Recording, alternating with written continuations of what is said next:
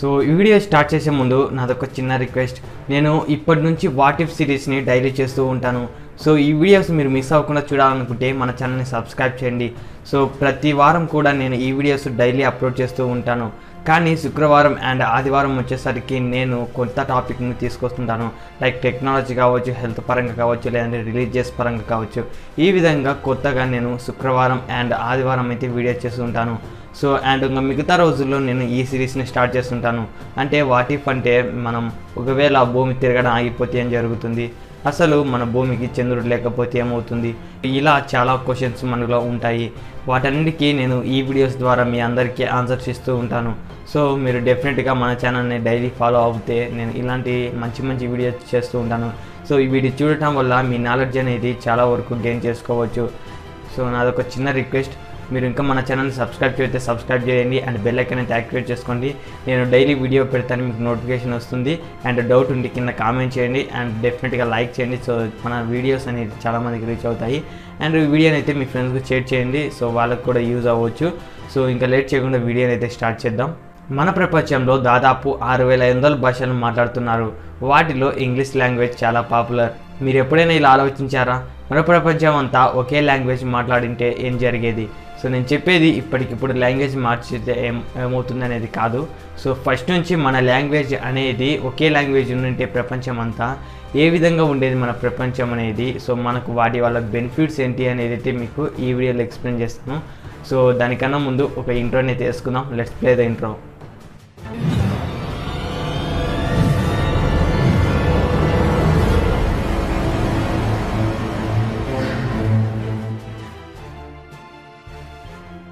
Number 1, books అనేటివి మనకు అన్నీ అవైలబుల్గా ఉండేటివి.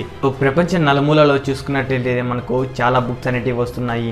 సో అది చాలా ఇన్ఫర్మేషన్ గెయిన్ చేసుకోవచ్చు. కానీ మనం ఒకటి లాంగ్వేజ్ ప్రాబ్లం వల్ల మనం బుక్స్ అనేది అన్ని చదవలేకపోతున్నాము.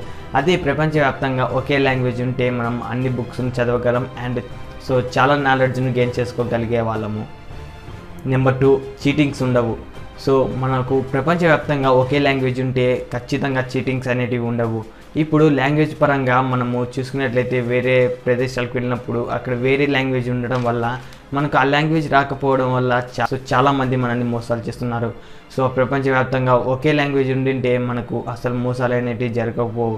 ఎందుకు, మనకు ఒకే లాంగ్వేజ్ కాబట్టి ప్రతి ఒక్కరికి ఆ లాంగ్వేజ్ వస్తుంది కాబట్టి మనం ధైర్యంగా మనము ఎక్కడైనా తిరిగే వాళ్ళము. సో వేరే లాంగ్వేజ్ ప్రాబ్లం అనేది మనకు ఉండకపోయేది. 4, equal education. Present English education అనేది టాప్లో ఉంది. మదర్ టంగ్కు అసలు ఎడ్యుకేషన్ పరంగా అసలు విలువే లేదు. అంటే దీనికి కూడా ఒక కారణం ఉంది.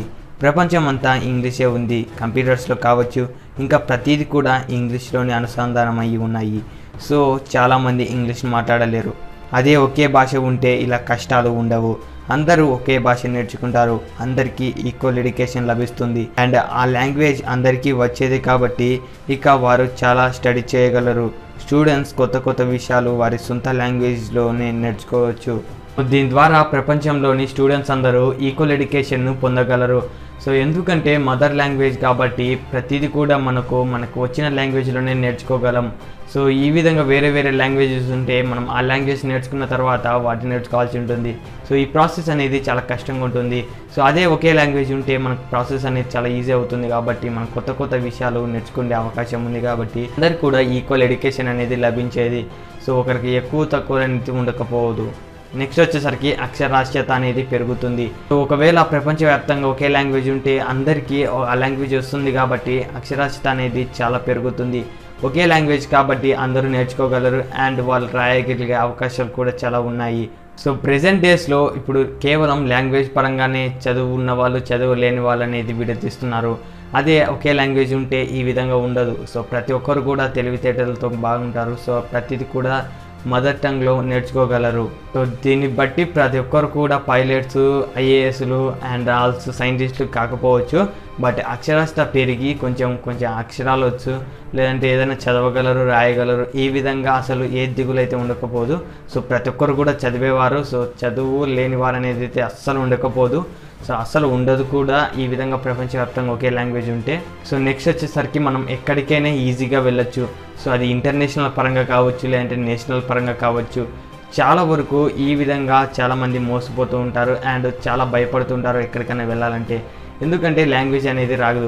సో అదే ప్రపంచవ్యాప్తంగా ఒకే లాంగ్వేజ్ ఉంటే ధైర్యంగా ఎక్కడికెళ్ళైనా వెళ్ళొచ్చు, వెళ్ళి మన ఇంటికి రావచ్చు.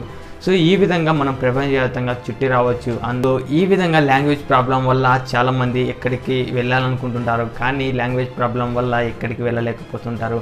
సో అదే ప్రపంచవ్యాప్తంగా ఒకే లాంగ్వేజ్ ఉంటే మనం ఎక్కడికైనా వెళ్ళొచ్చు, లేదంటే మన చోటు నుంచి వేరే చోటుకి వలస వెళ్ళి కూడా బ్రతకవచ్చు.